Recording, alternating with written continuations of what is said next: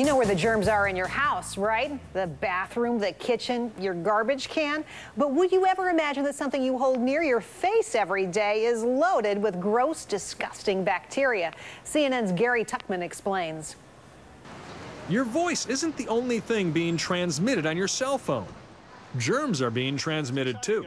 Usually, if it's your own germs, you don't have to worry. It's when you share cell phones with somebody else, you can move germs from one person to another, particularly ones that can cause skin infections or the flu virus, cold virus. Professor Charles Gerba is a professor of environmental microbiology at the University of Arizona.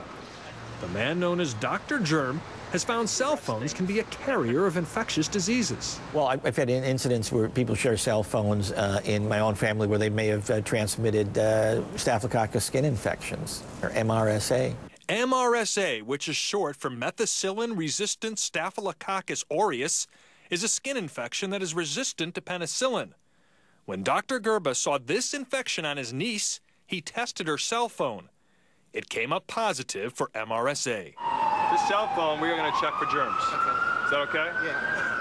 Armed with a special germ meter, Dr. Gerba can determine roughly how much bacteria is on your cell phone. We put the meter to the test. Well, we're going to find out if you ever talk dirty on it. The testing only takes seconds. All phones have bacteria, but the more there is, the better chances of getting someone sick. 195, you're really close to the limit. Under 200 means hundreds of bacteria. When you get above 200 on the meter, it means thousands. Above 300 means tens of thousands.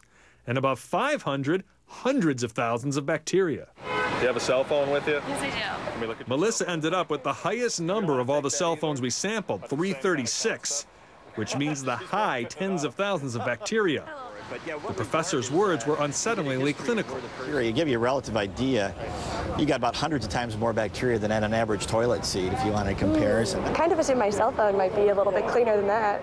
None of the people we stopped on the street regularly clean their cell phones. You're in the, well, above 200 ain't good. That means we're in the 1,000 range. You got a couple of thousand, not as bad as we do. Do I ever want to use my cell phone again? Yeah, well, maybe not. Maybe cut your husband off. He might be the source. You never know. Blame the husband. Always blame the husband. That's a good idea. Of the 11 phones we tested, 5 failed the germ meter test. Dr. Germ has some words for the wise.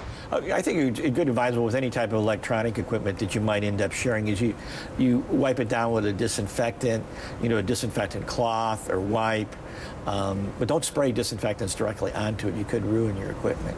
So keep your phone clean, even if your conversations sometimes aren't. Gary Tuckman, CNN, New York.